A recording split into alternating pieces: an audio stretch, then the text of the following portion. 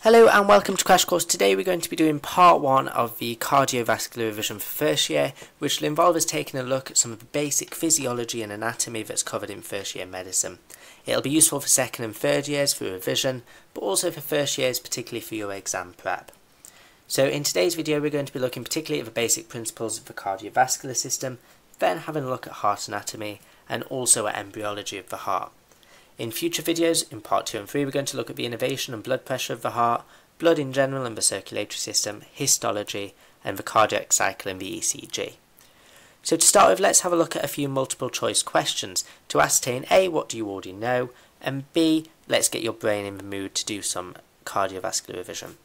So question 1, cardiac output can be defined as, is it A, B, C, or D? At this stage I'd recommend pausing the video to allow yourself some thinking time, because I'm going to go through these quite quickly so we can keep videos as short as possible. So in order to answer this question, it's good to think that cardiac output is the amount of blood pumped by the heart in 1 minute. So then logically you can work out that your answer is A, because cardiac output is stroke volume times heart rate, and heart rate is the amount of times your heart beats per minute, and stroke volume is essentially the volume of blood pumped by the heart's left ventricle per beat, so timesing those two together gives you the cardiac output. Question 2, what is another name for the pacemaker of the heart? Is it A, B, C, or D? Here, think about the conductivity of the heart. Where does the impulse start? The answer is the SA node, so the sinoatrial node, because the order of transmission of the electrical impulse is through the SA node to the AV node or bundle, and then to the Purkinje fibres. Lastly, this is a bit more of a tricky question because you've got to eliminate the incorrect answers. So which of the following is true? Is it A, that arteries and veins both have valves? Is it B, that the AV valves have 3 cusps each? Is it C, that blood enters the left atrium from the inferior vena cava and the superior vena cava? Or is it D, that the left ventricle has thicker muscle than the right? So again, as we've said, try to rule out the incorrect answers to lead you to the correct answer. And the correct answer here is D, so the left ventricle has thicker muscle than the right. However, why are the other answers incorrect? Well, it's because A, arteries and veins both have valves, so that's not true, and only veins have valves. And the reason for this, well, why, is so they can prevent the backflow of blood. B, the atrioventricular valves have 3 cusps each. Well, this isn't true because the bicuspid valve only has 2, and the tricuspid valve has 3. C, blood enters the left atrium from the IVC and the SVC. Well, this isn't true because blood enters the left atrium from the pulmonary veins. Blood actually enters the right atrium from the inferior vena cava and the superior vena cava. And the left ventricle has thicker muscle than the right, and the reason for this is that the left ventricle has to pump to the whole of the body, which is much further away from the heart than the lungs, which are really close, which the right ventricle has to pump to. So the musculature is proportional to that. But we'll cover all of these concepts a little bit later on. So basic principles of the cardiovascular system that it's really important to understand is that the heart's a cone-shaped organ about the size of your fist, and it sits within our mediastinum in our thorax. It's slightly left of the midline, so it's not perfectly in the centre, and it's good to understand the borders of the heart as well. So its lateral borders are the lungs either side, its posterior border at the back is the vertebral column, its anterior border at the front is the sternum, and then the inferior border below is the diaphragm. It sits on top of the diaphragm. Essentially, it's made up of 4 chambers, so 2 atria at the top and 2 ventricles below, and the left and right atria are separated by that interatrial septum, and likewise the ventricles are separated by an interventricular septum. Valves, as we've already discussed, prevent the backflow of blood, and are only present in veins, not in arteries.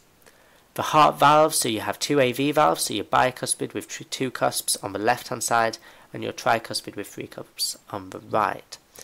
Then you've got 2 semilunar valves, your aortic and your pulmonary. And think about the overall function of the heart. Well, it's going to pump deoxygenated blood to the lungs, and it's going to pump oxygenated blood to the body and our cells. Anatomy of the heart. So basically think of the heart as a circle, and then think of the lungs, how it's either side, the sternum, how it's in front of that, and then the ribs on top as protection.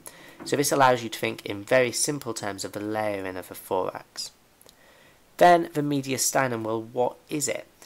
It's essentially what is found in the midline of the thorax, and it can be divided into a superior aspect and an inferior aspect. So the superior aspect at the top runs from the first rib down to the horizontal plane of T4, thoracic vertebra number 4. Then the anterior and middle inferior mediastinum, so this is in this portion here, and the blue is anterior, orange is middle, and green is posterior. The anterior and middle run from this horizontal plane of T4 down to around T9 or T10, and then the posterior inferior mediastinum runs from T4 all the way down to T12, so that extends a little bit lower down. Another important concept is the pericardium, and again thinking about this in a simple diagrammatic view, this is the heart and this is your pericardium. It's a layer that surrounds the heart, and a clearer picture is this one here, and an even more in-depth picture is this one here. So understand that the heart has three layers. It's got this endocardium inner layer, the myocardium muscular layer, and then this outer epicardium, also called the visceral serous layer, which is the outer layer of the heart. So the pericardium can be divided into fibrous layer, which is on the outside, and a serous layer, but the serous layer can be further subdivided into a parietal and a visceral layer. And between these two layers you have the pericardial cavity, which contains your pericardial fluid. This allows lubrication of the heart to allow it to expand and when it beats. So basic anatomy of the heart, be able to identify your basic arteries and veins. So maybe take this step by step by pausing the video or using the slides which can be found under the Documents tab of the website. So arteries, basic artery anatomy. Also veins, particularly the main three veins of the heart, the SVC, the IVC and the pulmonary trunk. Also be able to identify basic anatomy, so this is the apex for example, this is the left ventricle, this is the right atrium. So simple anatomy like that is really important, so surface anatomy we call that, and these are the coronary arteries and veins. Having a look inside the heart, should be able to simply identify the right atrium, ventricle, left atrium and left ventricle. Also be identified that this is the tricuspid valve and this is the bicuspid, clearly identified by the fact that the bicuspid has two papillary muscle attachments via the chordae tendineae and the tricuspid has three. This is a fossa ovalis, a fetal shunt, this is a semilunar valve, and also this is a semilunar valve, this is the pulmonary one and this is the aortic at the back. As we've just discussed, the chordae tendineae attach the valve to the papillary muscles which can contract to cause the valves to open and close. And then the three layers of the heart as previously discussed, so the endocardium inner layer, the myocardium thick muscular layer and the epicardium, the outer layer, also called the visceral serous layer. Next, be aware of the blood flow through the heart. So know that the blood comes in through the superior and inferior vena cava to the right atrium, which it then goes through the tricuspid valve into the right ventricle and out through the pulmonary trunks or arteries to the lungs. Then it comes back in through the pulmonary veins. It's now oxygenated, comes into the left atrium, through the bicuspid valve, and then into the left ventricle and out through the aorta to the rest of the body. This concept's already been covered, so why is the left side of the heart much thicker? Well, it's because the left ventricle is pumping into the body, which is much further away than the lungs, which the right ventricle is pumping to, so the left ventricle requires much thicker musculature in order to be able to do this and create that higher pressure. Having a look at the heart from above, so the tricuspid valve can see that there's three demarcated cusps, where the bicuspid you can see that there's clearly two. You can also see your aortic and pulmonary valves here, which have also got three cusps each. So remember that tri means three, so that's your tricuspid valve separating your right side of the heart, and this is your bicuspid valve which separates your left side of the heart, and it has two cusps. Also be aware of chest radiography, which is really important. All types of radiography are essential in terms of learning for your exams, but chest radiography, think about the basic anatomy here. So even surrounding structures like your humerus or your clavicle. Then be aware of the borders of the heart, so know that this is the left ventricular border and that this is the right atrial border. Again, be aware of simple details, so that this is the transverse process of the vertebra and that these are the diaphragm. So next we talk about embryology, and think about basic principles of embryology first. So the heart's the first organ to develop within the embryo, and it's developed for around week 4 when it starts to function. And the reason for this is that the placenta can no longer support the embryo in its nutritional and oxygen requirements, so therefore the heart has to take over. And embryology can be thought of in these simple 4 steps, but let's have a look at them in a little bit more detail. One more key concept to appreciate is that prenatally the lungs are not active in gas exchange, and therefore the pulmonary vessels are very vasoconstricted, and this means that they're extremely narrow and under significant high pressure. The primordial heart and vascular system, again as we've said, starts to develop in about third and fourth week, which is extremely early on in the pregnancy, at which stage a lot of women don't even know they're pregnant. Normal veins carry deoxygenated blood in humans, as we know. However, one special thing about fetal veins is that they carry oxygenated blood. It's the opposite to normal adult veins. And the same principle applies to arteries. Fetal arteries carry deoxygenated blood, which is the opposite to normal arteries in the adult. So think about embryology in 3 simple steps for the heart. Think about fusing at first. So at start, you start with 2 endocardial strands or 2 endocardial tubes, which must, as the name implies of this step, fuse to form 1 endocardial tube, which the pericardial cavity is present around this endocardial tube. So remember, we've talked about the pericardium before.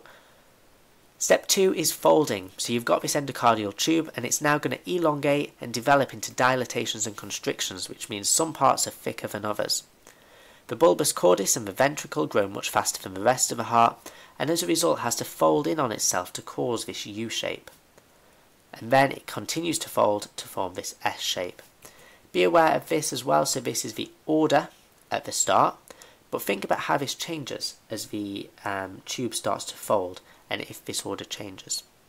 And how this changes as well in the adult, so think here the ventricles before the atrium, but actually in real life now we know that the atrium is before the ventricle in adults. Think about blood flow at this stage. So earlier we discussed adult blood flow, but think about fetal blood flow and how this compares. So it comes in through these vitelline, umbilical and cardinal veins into the sinus venous, then to the primordial atrium, the AV canal, the primordial ventricle, the bulbus cordis, truncus arteriosus, aortic sac, aortic arches, and then out to the embryo. Think about how this changes throughout the development of the heart. Step 3 is partitioning, and there are 3 things we need to partition in order to form our 4 chambers of the heart. So 1, we need to part the AV canal, 2, we need to part the atria, and 3, we need to part the ventricles. So first of all, let's part the AV canal. So very simply put, the endocardial cushions form these AV valves. So the endocardial cushions can be seen on the ventral and dorsal aspects here, and these simply come together to fuse to form the AV valves. Very simple concept. Step 2, partition of the primordial atrium, and this is probably the most complicated one. So the membranous septum primum grows from the roof of the atria, and little holes allow blood to move from atria to atria, so from the left to the right hand side, via the foramen primum. The little holes become one big hole between the atria for continuous blood flow via the foramen secundum, and the septum secundum grows downwards and overlaps to form a valve-like structure, which is what we know as the foramen ovale, so that fetal shunt of blood from the right to the left-hand side. Stage 3, here is the partitioning of the primordial ventricle, and what happens here is a mesenteric muscle forms a median ridge in the floor of the ventricles and grows upwards by myoblast proliferation and grows to form that interventricular septum. This is very basic embryology, and you could know it in a lot more detail than this, but this outlines the key information that you need to know about embryology. Last point about embryology is remember the shunts. So first you have the ductus arteriosus in the embryo, which becomes the ligamentum arteriosum in the adult, and this allows blood to pass into the aorta through the ductus arteriosus, and it allows us to bypass the lungs. Ductus venosus becomes the ligamentum venosum, and it connects the umbilical vein to the IVC, therefore the blood travelling through bypasses the liver. So 2 shunts here which allow us to bypass the lungs and liver. Another shunt which we need to be aware of is the foramen ovale, possibly the main well-known fetal shunt, which in the adult we refer to as the remnant, which is the fossa ovalis. So this, as we've just said, is a hole between the right and left atria, which allows blood, oxygenated blood coming from the umbilical vein, to bypass the pulmonary circulation by passing from the left to the right hand side. So don't forget that all these shunts should close at birth, and if they don't, it can cause congenital heart defects. Be aware of the mechanism of how they close, because this isn't covered in this video, particularly to do with prostaglandins, and if they don't close, as we've said, this can cause congenital heart defects. Join us in part 2, where we'll continue to look at the heart, the innervation, the blood supply, and so on. I hope you found this video useful. If you do have any feedback, please feel free to leave it below. Thank you very much.